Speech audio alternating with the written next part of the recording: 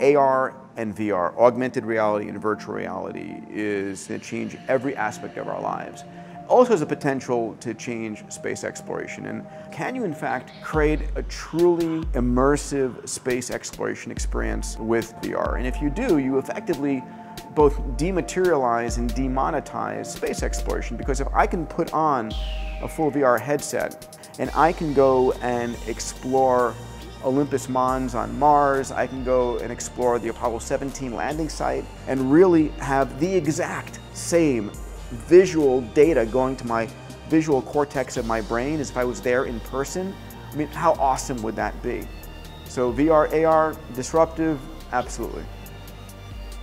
If you have any questions about the Google Lunar XPRIZE or space in general, feel free to ask me anything in the comments below, and we may feature your question. Thanks for watching.